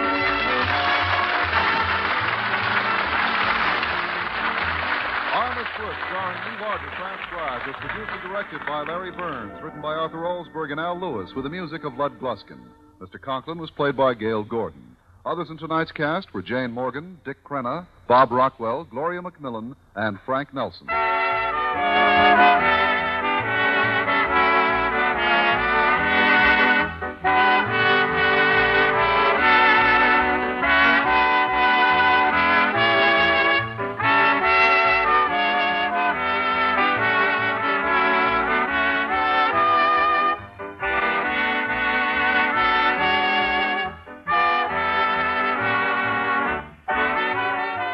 Next week at this same time and over this same station, Eve Arden, in the role of Madison High School's favorite English teacher, Miss Brooks, will again call the student body together.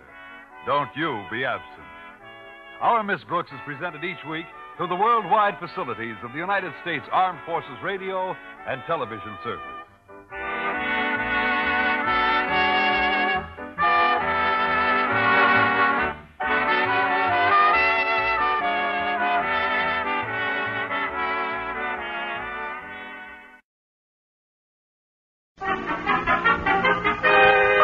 Now it's Our Miss Brooks, starring Eve Arden.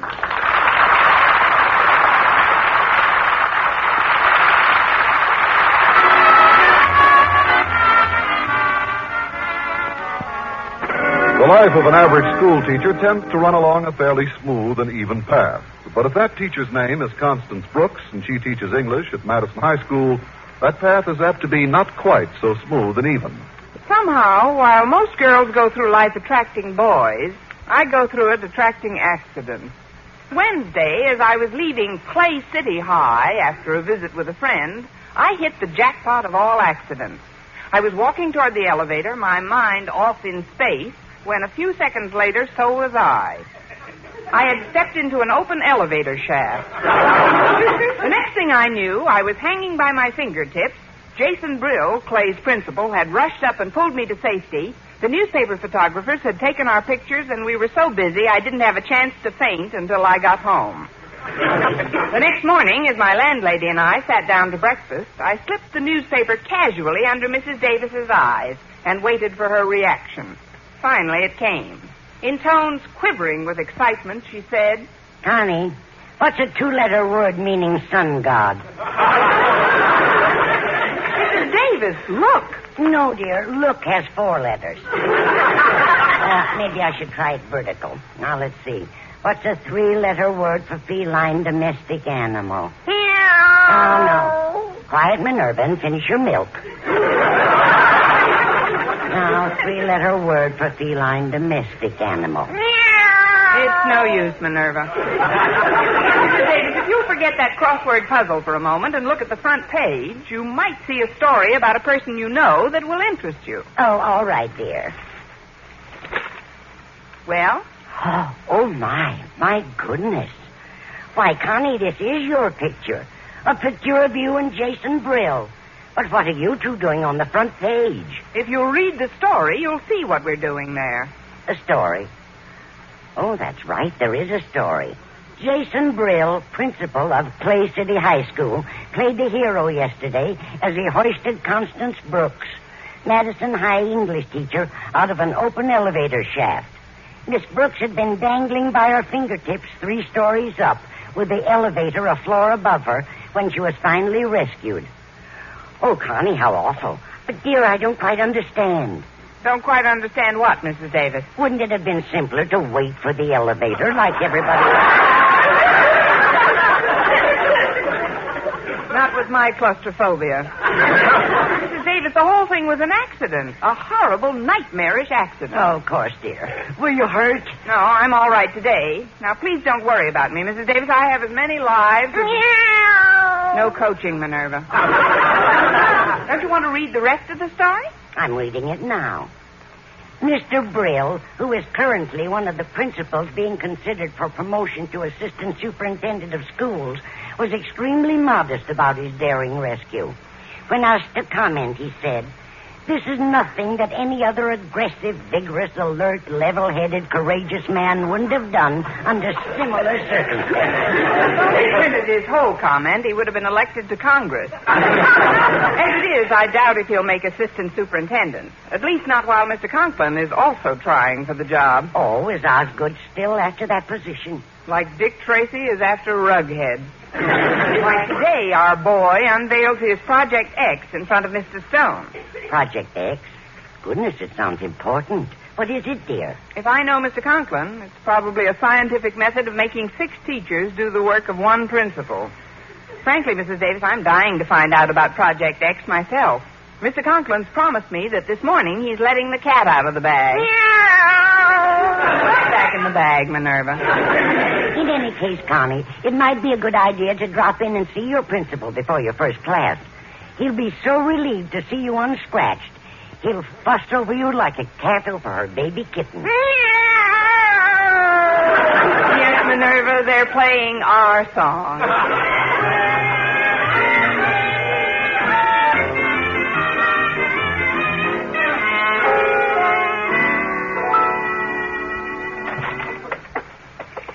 Well, here I am, Mr. Conklin, in perfect health, none the worse for wear, not a scratch on me, and ready to start the day's work with a brave smile. So don't you worry one bit. Sit down, you traitor. Huh? Mr. Conklin, didn't you read the story about me in the morning paper? 7 times. Miss Brooks, you knew I was in a life and death struggle with Jason Brill for assistant superintendent. You knew that making him a hero would practically ruin my chances. For lo, these many years, you have been enjoying all of your accidents right here at Madison. And now, when I need you most, why did you have to take your business elsewhere? It was rather thoughtless of me, sir. And I was so confident that when I unveiled my Project X before Mr. Stone at 3 this afternoon, it would dwarf all of Brill's recent projects. But now, with his hero story... Is this your Project X, sir? This desk microphone and the instrument panel with push buttons? Yes, it's an amplifying system. Sitting right here in my office, I can press buttons and hear what's going on in any classroom or hallway. I can check on my teachers and students at any time. Board of Education was delighted when I suggested they try out the system at Madison. Would you show me how it works, sir? Well, I had promised my daughter Harriet she would be the first to hear it this morning, but I don't know what's happened to her. Oh, I'm certain she wouldn't mind if I heard it first. No, I suppose not. Well, all right, I'll flick it on. We'll warm up with room 100, although it may be unoccupied at this early hour. Oh, come on, Harriet. Just one little kiss. No, Walter. Daddy wouldn't like it. Who wants to kiss him? Please, Harriet. One teensy-weensy little kiss. Denton, unpack her this instant. What? Harriet, you know you're getting to sound more like your old man every day. Well, that wasn't me, Walter. Well, don't tell me it's my conscience talking. Denton, this is your principal talking. And no conscience ever shouted like that. Holy cow, now Miss Brooks' voice is coming out of the woodwork. Come on, Harriet, let's get out of here. Well, that's my Project X, Miss Brooks. And if you hadn't made a hero out of Jason Brill, it would have been enough to sway Mr. Stone in favor of my promotion. I tell you frankly, if Mr. Stone selects Jason Brill for that job, I'm going to be in a very ugly mood indeed. Yes, sir. I will hark back constantly to the incident that caused my defeat, knowing always at whose doorstep to lay the blame. You can imagine what may occur. Yes, sir. For the next 6 months, you're liable to trample all over my welcome mat. Well, since I had made a hero out of our principal's arch rival, Jason Brill, Mr. Conklin felt that I had cost him his promotion to assistant superintendent. Just before lunch, Mrs. Davis phoned to find out how I was feeling, and I gave her a rundown of the situation. Connie, I'm amazed at Osgood. Do you mean he wasn't a bit happy to see you up and around? He acted more like he wished I were down than under. He feels I've cost him his promotion. Well, he's just upset, dear. Why, with a wonderful project like that amplifying system, he should be able to walk into that new job. Over a road of broken eardrums. That system is driving us all crazy, Mrs. Davis. He listens in on us in the classrooms, in the hallways, in the recreation room. A few minutes ago, I had the shock of my life in the female faculty room. My goodness. Well, Osgood is just sulking, Connie. Still, it would have been better for you if he had been the hero. Well, it's too late to worry about that now, since... Mrs. Davis, what did you just say? Well, I said... Oh, goodness, Connie, I'm afraid I wasn't paying attention. What did I say? Yes. Why not? No, I'm certain I didn't say yes. Why not? Mrs. Davis, you're a lifesaver. Well, goodbye now. I've got to meet Mr. Boynton in the lunchroom and break the good news to him. Good news? What good news, Connie? That at 3 p.m. today, he's going to be rescued by Mr. Conklin from a terrible accident.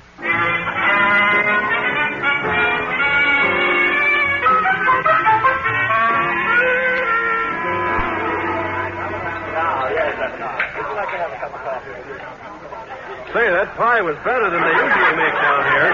Yes, it was. Oh, now, you said you had a big favor to ask me. What is it? Yes, I did want to ask a favor, Mr. Boynton, but perhaps I'd better not ask it here. You know who might be listening in on us right now. Who? Which who? Oh. Yes, that who. I could whisper it to you, though. Bring your ear over closer. Now, listen. Say, that tickled. You know, you sent a chill right down my spine. Care to do me now?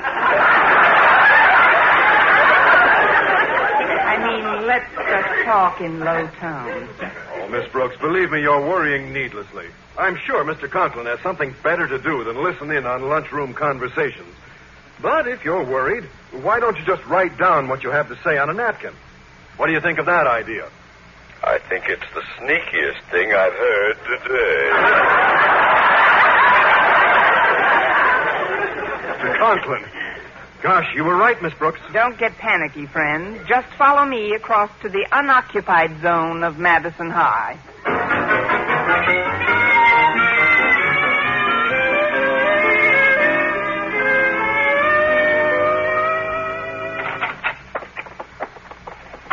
We'll be perfectly safe from him here in the boiler room, Mr. Boynton. There isn't a wire in the place, see? Still, he's here, Miss Brooks. I can feel it in my bones. This room is wired, too. I know he's here. Mr. Boynton, look. I'll prove to you once and for all that Mr. Conklin has no wires down here. Here's a paper bag on the floor. I'll blow it up and explode it near the ceiling. Watch.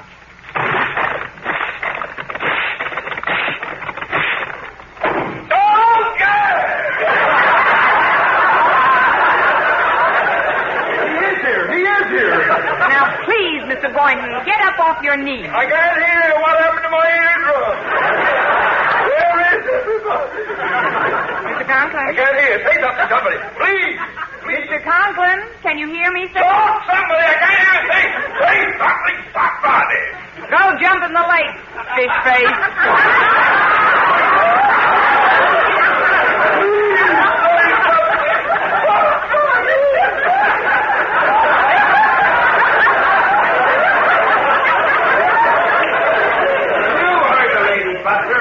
Take a flying leap for yourself, meathead. You hear what I called him, Miss Brooks? If it's a question of your getting the Medal of Honor, I'll be your witness. Well, now that Mr. Conklin can't hear us, what was that big favor you wanted? Mr. Stone is coming over at 3 this afternoon to hear the amplifying system in action. And when he presses the button to hear what's going on in your laboratory, I was wondering if you could be in the midst of a fake accident yelling for help. Oh, I see. You mean if I have this fake accident and Mr. Conklin saves me, Mr. Stone may pick him for that promotion and we'll be rid of him and his amplifying system. You ain't just burning your Bunsen, Boynton. That's right, I mean. Now, just in case Mr. Conklin has regained his hearing, let's go outside and talk over the details. No, all right, Miss Brooks. Follow me. This back door leads to the athletic field, and I'm sure that no one... Father will never hear us here in the boiler room, Harriet. Not a chance. Believe me. But are you sure, Walter? Well, just to play it absolutely safe, I'll test. Ah, come on, Harriet. Give me a kiss. Just one little kiss. Yeah, it's okay, Harriet. If he'd heard me, his bark would have exploded the boiler room by this time. Now, what do you think of my plan? Well, making a hero of Daddy in front of Mr. Stone sounds pretty fantastic to me. Fantastic? What's fantastic about it? It's simple. When Mr. Stone tries out the sound system and contacts the boiler room, I pretend the water pipes have exploded and I'm practically drowning. And then Daddy hears you hollering, dashes down, and rescues you, huh? Yeah, that's the idea. Now, that could be... Harriet, I just got a terrible thought. What?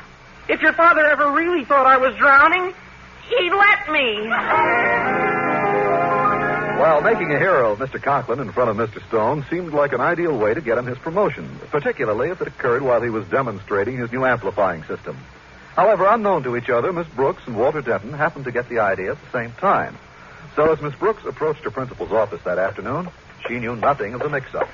Oh, Miss Brooks, just a moment, please. Why, Mr. Conklin, I was just about to stop in your office on my way home. Can you hear all right now? I can hear all right, but my head feels like the inside of the Holland Tunnel at high noon. However, let's forget the boiler room caper, shall we? Now, listen, I have a favor to ask of you, a big favor. Mr. Stone is in my office at this very moment, and I'm about to demonstrate my amplifying system to him. Oh, I wouldn't worry about getting that promotion anymore, sir. Accidents have a way of happening at the strangest times, making heroes of the strangest people. I have a feeling one may happen very soon. Why, Miss Brooks, how did you find out about the accident I'd planned? You planned an accident? And you will play a key role in it. What are you going to do, push me off the roof? Oh, what a perfectly delightful... Miss Brooks, this accident again involves an open elevator shaft. If you look 10 feet in front of you, the shaft is open. Oh, no, sir, not again. Don't ask me to do it again. My fingertips are all worn out. Listen, we've got to act quickly. I've made arrangements with our home economics teacher, Miss Miller, to cling from that open elevator shaft in exactly 2 minutes. At that time or before, you will come into my office screaming for help, and I shall bound to the rescue. Oh, before you go, sir, we'd better synchronize our accident. You see, I have don't worry about Miss Miller. Even if she does let go, it's only a 4-foot drop, and I have several mattresses underneath to break her fall. But, sir, believe me, it won't be necessary. Do as I say, Miss Brooks. Give me a moment or two with Mr. Stone, and then go into your act. But, Mr. Conklin, Ah, there you are, Conklin.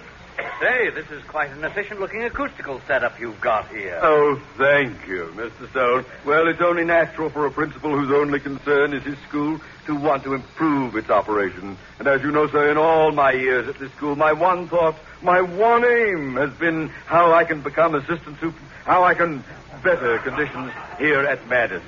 I'm well aware of that, Osgood. But now I'd like to hear this amplifying system in operation, so... Mr. Conklin, come quickly. Something terrible has happened. Miss Miller has fallen down the elevator shaft. She's clinging to the ledge this very minute. What? Fallen down the elevator shaft? Good heavens.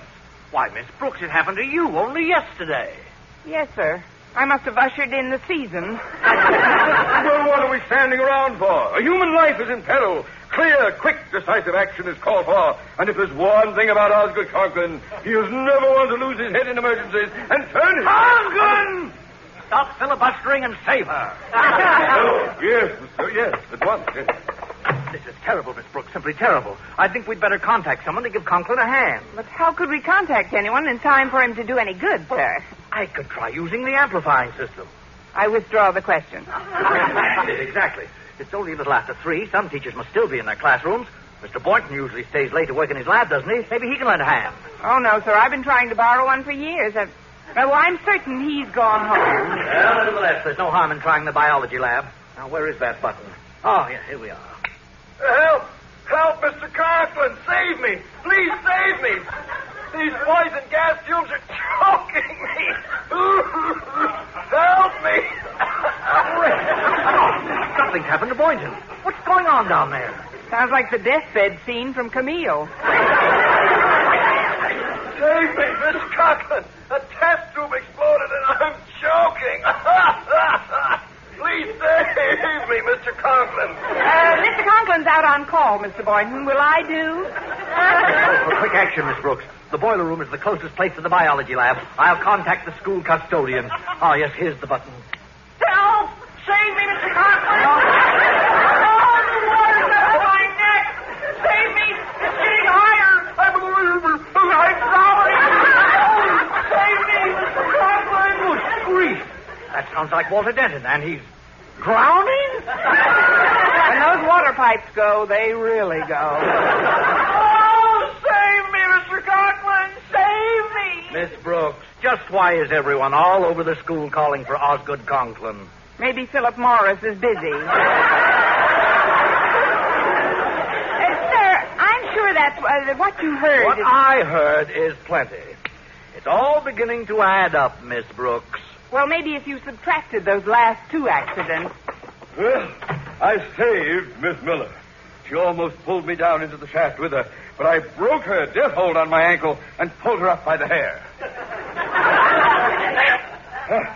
But it was actually nothing. Nothing at all. I agree with you. You feel quite the hero, don't you, Conklin?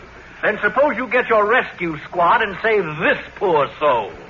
Oh, save me, Mr. Conklin! Poison gas! Gas all over! Save me! Where's Mr. Boynton? I rushed right down. Hold it, Rover boy. We have another customer for you in the boiler room. Probably going down for the third time. Save me, Mr. Conklin! I'm drowning! I'm going down for the 15th time! Okay, so shoot me. But I don't understand. What are they all doing? Miss Brooks, why are they all yelling for me to save them? I don't know, sir, unless they're mistaking you for St. Bernard. Believe me, Mr. Stone, I had no hand in all this. I'm an innocent man. Do we have any more accidents waiting for us, Conklin? That's all we had on the calendar for today, sir. I'm innocent, Mr. Stone, believe me. Here we have a button-marked roof. What little game are we playing up there, Conklin? Oh, nothing, sir. Absolutely nothing. That's for emergency air raid spotting. Well, we'll try it anyway, shall we? Save me, Osgood, for goodness sake. Save me. Margaret Davis? But what's she doing on the roof? Miss Brooks? Don't ask me, sir. I'm still trying to figure out Walter. Save me, Osgood. I'm stuck on the television aerial. Save me, Osgood. My hero. Save me. I think I've heard enough. Conklin, I don't know whether to bring charges against you or just continue to tolerate your occasional lapses into complete idiocy. But one thing is certain. Neither you nor Jason Brill will be recommended for that promotion. Neither one of them? No, Miss Brooks. And don't try to tell me now that you didn't stage that Perils of Pauline act yesterday, too. Mr. Stone, that's not true. I had a real accident, and I earned every bruise of it. Miss Brooks, at this point, I don't know whether to believe anyone has had any real accidents or not. So, good day to both of you. Well, at least Brill won't get the job.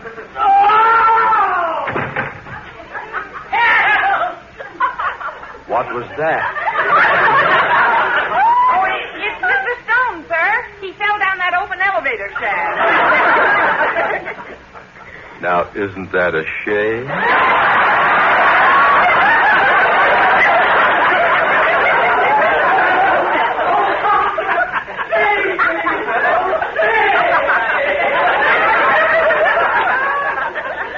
Shall we, Miss Brooks?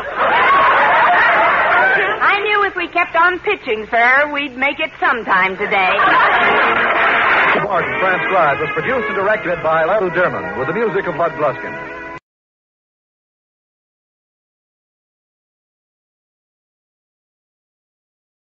Killed the thing. What's that got to do with Harriet not talking to you? Well, I began kidding her about the fact that girls always go to pieces in an emergency. So one word led to another, and she ended up not speaking to me. Well, I guess I shouldn't have teased her about something that's obviously so true.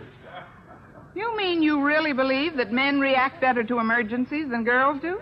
Oh, present company accepted, of course. But then I never think of you as a girl, Miss Brooks.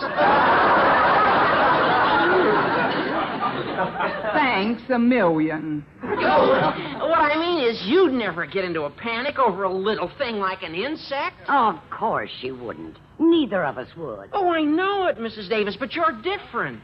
Oh, for instance, that little mouse running across the floor doesn't bother you two in the least. Mouse! Go on upstairs. Go on, beat it. Go on. Shh. There, he's gone, Miss Brooks. You can relax. Oh, I'm perfectly relaxed, Walter. I was just a bit startled, that's all. Yeah, I know. You can get down off that chair now. Oh, yes. I'm surprised at you, Connie, climbing up on a chair. Where else could I go? You're on the table. Oh, so I am. I was wondering how I suddenly got so tall. Yeah, you see what I mean? All women react alike in emergencies. Look, Walter, just because we were a wee bit upset by a mouse is no reason to think we'd be over-emotional under any other circumstances. Please notice how rapidly I returned to normal. Right now, I'm as calm as can be.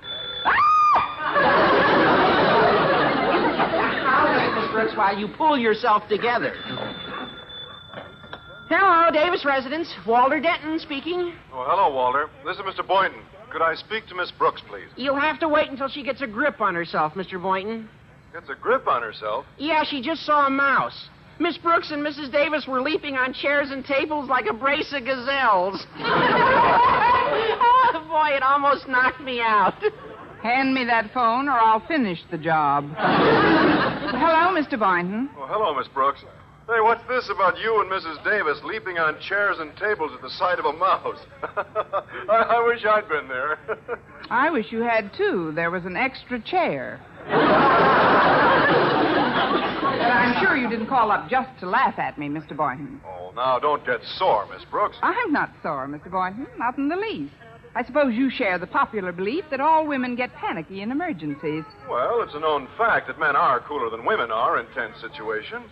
But it's nothing to get angry about. I told you I'm not angry. If you want to call up and laugh at me, that's your business. If you choose to insult me by telling me how quickly I go to pieces, that's up to you. Oh, but Miss Brooks, But to accuse... Now it's Our Miss Brooks, starring Eve Arden.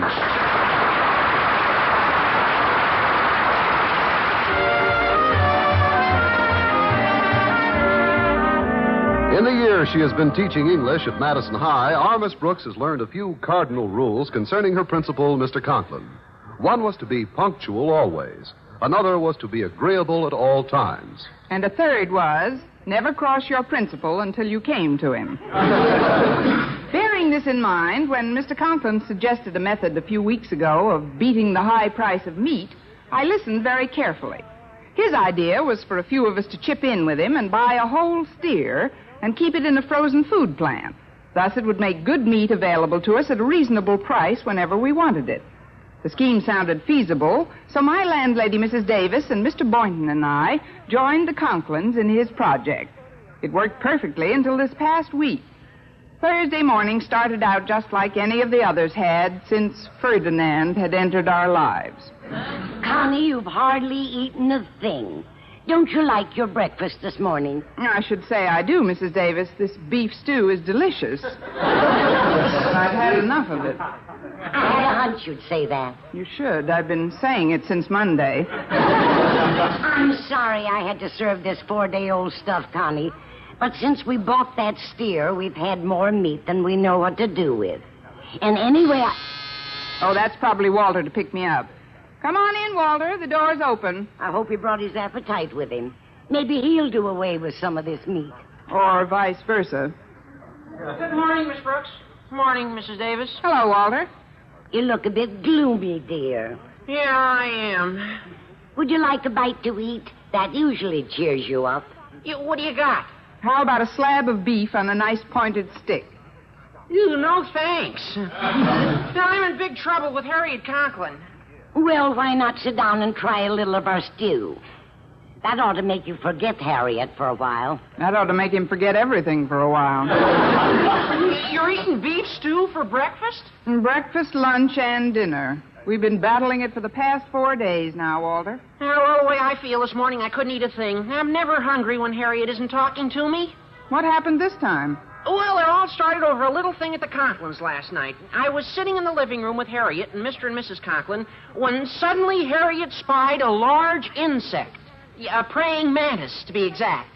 Well, they're perfectly harmless, but you've never heard two women scream the way Harriet and Mrs. Conklin did. Oh, they were terrified. Well, in the midst of the commotion, Mr. Conklin calmly took off his shoe and... It's not that you aren't a good cook. It's not that I am, either. Well, I'm in kind of a spot, Miss Brooks. I have no meat for the table tonight and no money to buy any. Well, that shouldn't be any problem. Why don't you go down to the refrigeration plant and Hack a few yards off the dinosaur of the cattle world. That's just it, Miss Brooks. Mr. Conklin forgot to pay the rent on the frozen food locker, and they told him today that none of us could go near our steer until the rent was paid. He doesn't have the money. You know what this means, Miss Brooks. Vegetarianism is about to get some converts. Look, I'd like to help you out, Mr. Boynton, but I haven't any money either. Oh, I wouldn't ask you for money, Miss Brooks. But I have a little scheme. The scheme? Mr. Conklin, Mrs. Davis, and I are all known at the locker since we've been there many times to pick up meat. But you've never been there, have you? Not so far. Good. Well, just before closing time, there's only one man on duty. Now, if you could act as a sort of decoy and get him away from his desk for 5 minutes, I could sneak into the refrigeration room and get some meat. Now, do you follow me? Yeah, but who have we got in the getaway car, Lefty?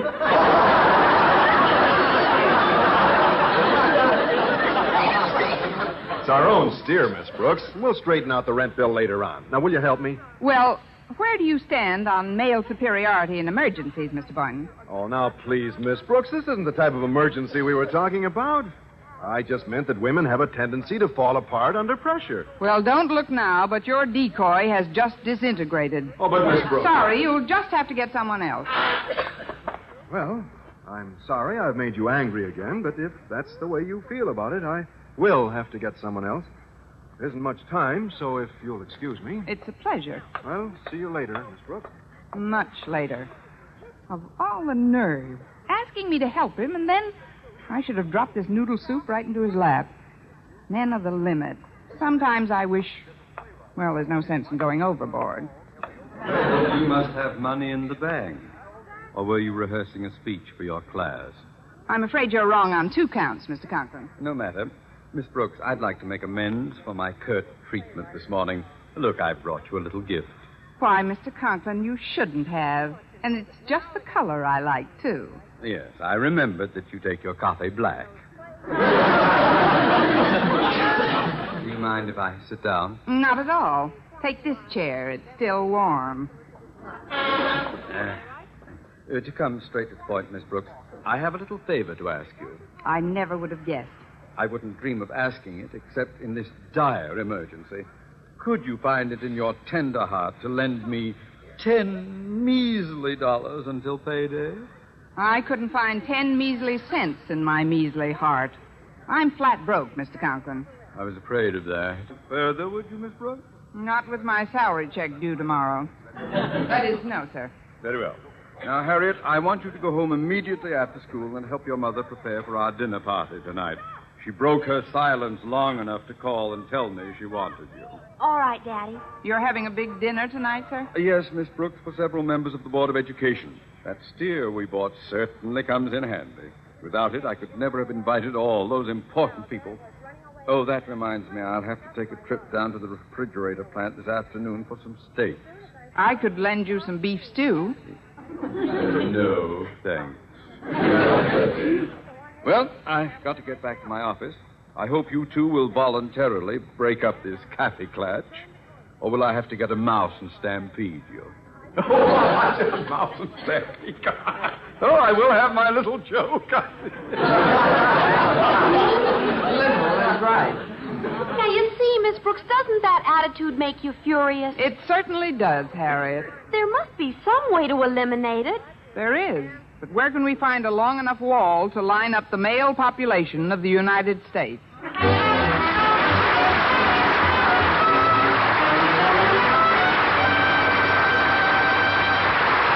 at lunchtime, I was still quite incensed over Mr. Boynton's attitude toward female inferiority in emergencies.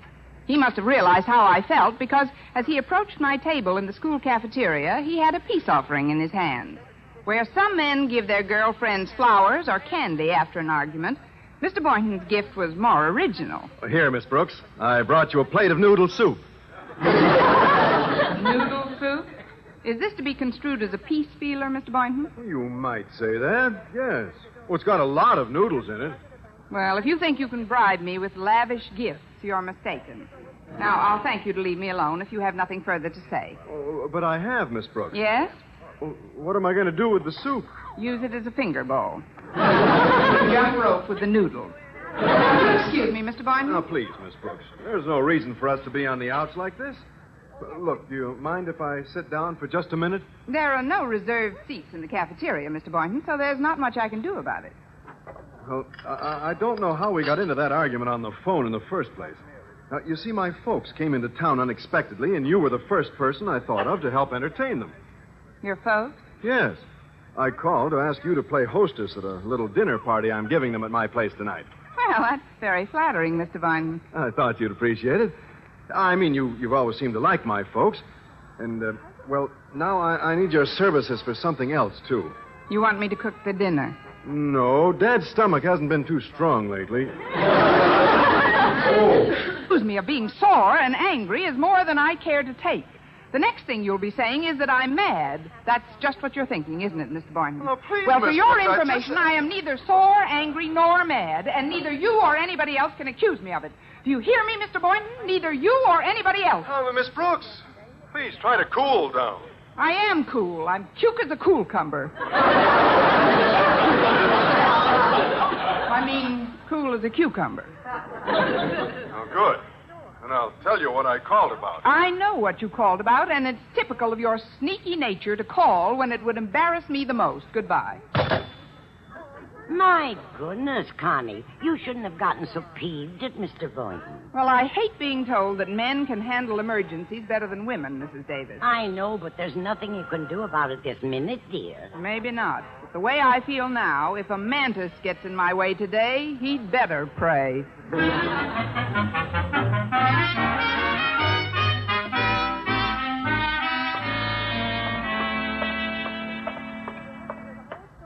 Oh, Miss Brooks, wait up a minute. Oh, good morning, Harriet. Oh, I'm glad I caught you before you went into your first class.